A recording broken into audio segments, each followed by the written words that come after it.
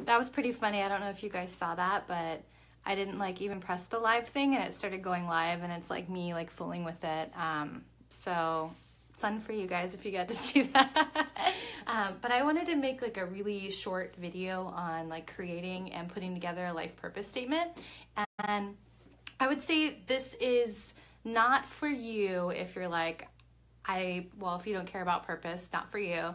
If you like don't know anything about your life purpose, I'd say probably also not for you. But this is more for people that they like have some kind of like sense of purpose and it's important to them, and almost like the puzzle pieces are there, but they would like to have some type of statement that like kind of grounds them and roots them in that energy of what their purpose is all about.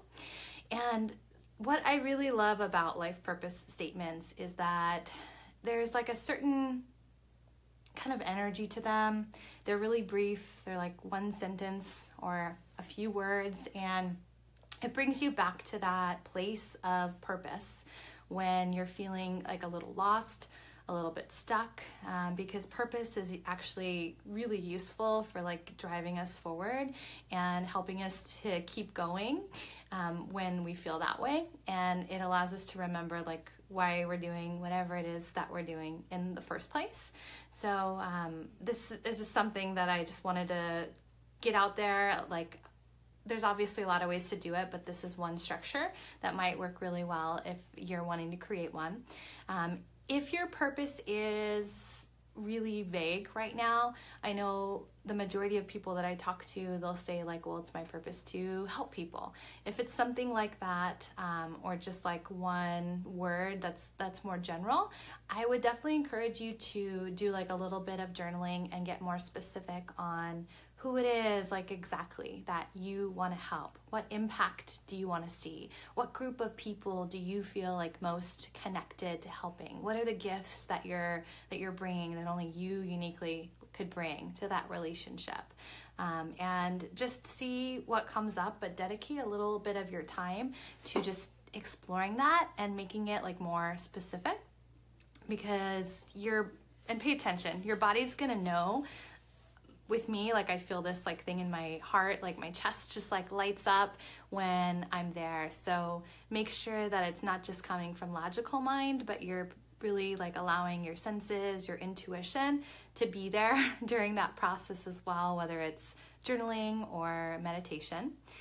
So once you have these different pieces of the puzzle, I would say you could either do this like with somebody, like, and have a conversation with them, or just like write down these things, these little puzzle pieces of your purpose, and just start to see like who it is that you have to be to make that type of impact happen. And I'll just kind of Tarantino it right now for like what the structure is going to look like, by sharing what my purpose is.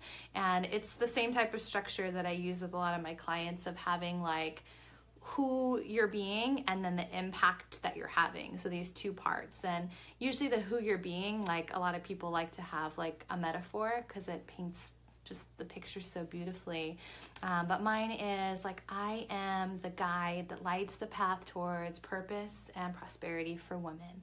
So it's something that's like really clear about who it is that I help and how I'm helping them, right? Like I'm not just like solving it all, but I'm kind of there next to them, like holding this light, kind of shining the light on these different places. So it doesn't have to mean anything to you. Like my statement probably sounds like it doesn't mean anything to you. It only has to, or backwards. It doesn't have to mean anything to anybody else but to you. And it should have something that just like brings you to a certain energy. Like maybe there's some type of symbolism of who you're being in that metaphor.